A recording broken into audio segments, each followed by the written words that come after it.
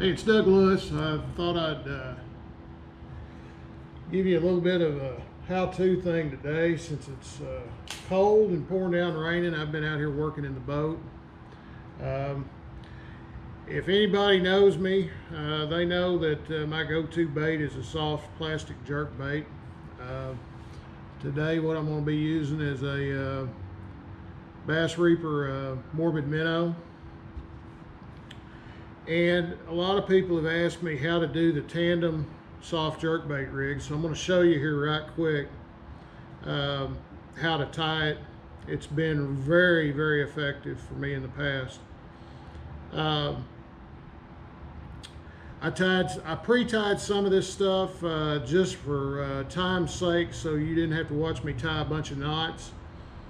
But what you're going to need is you'll need actually 2 hooks. I normally use a 4/0 wide gap hook. These happen to be vector hooks. You'll need 2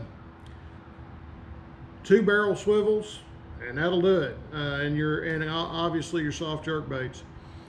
So what I've done here is this is your main line. I've already tied actually 2 leaders here. And I've tied one a little bit longer than the other.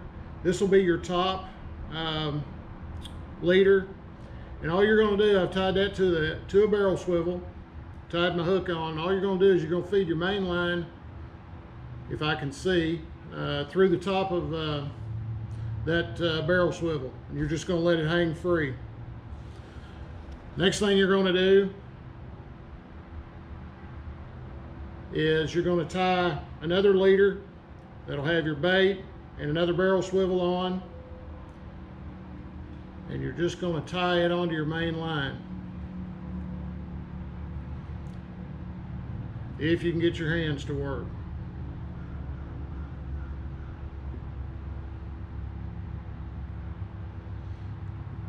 Just like so.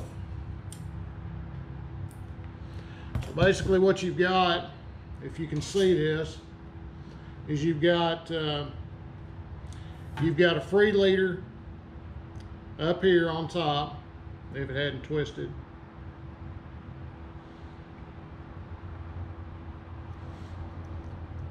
Well, let's get that dude untwisted. You've got a free leader up here on top that's going to slide up and down your main line, and it's going to stop at the top of that barrel swivel that you tied to the end of your main line. Now here's the key. This top bait has got to be shorter than your bottom bait. Otherwise it's going to hang up.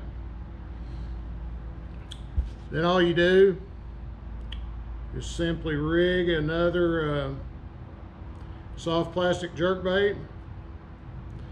Like I said, in this case it's going to be the morbid minnow.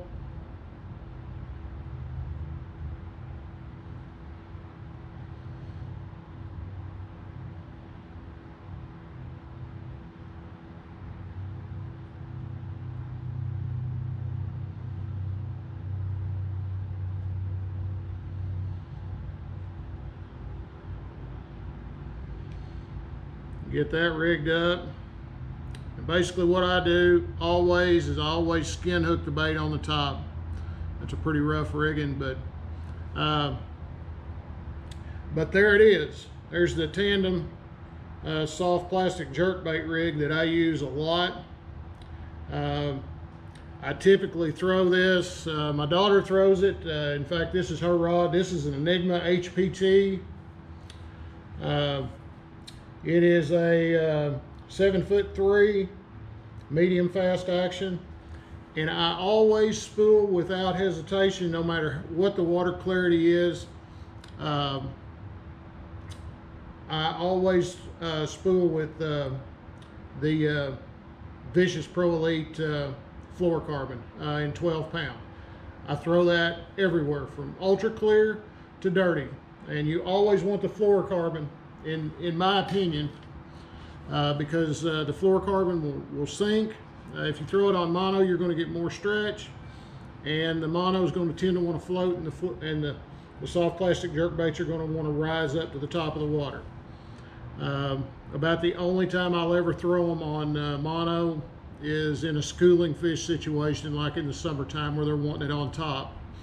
But that's it. That's as simple as it is. It will not tangle up. You can pull that through grass, do just about anything you want to do. It's very, very effective. The baits are basically, when you work it, they're going to go this way. They're going to go opposite. So anyway, that's my how-to for the day. I'm going to continue working the boat and get ready for the 2021 season. Thanks.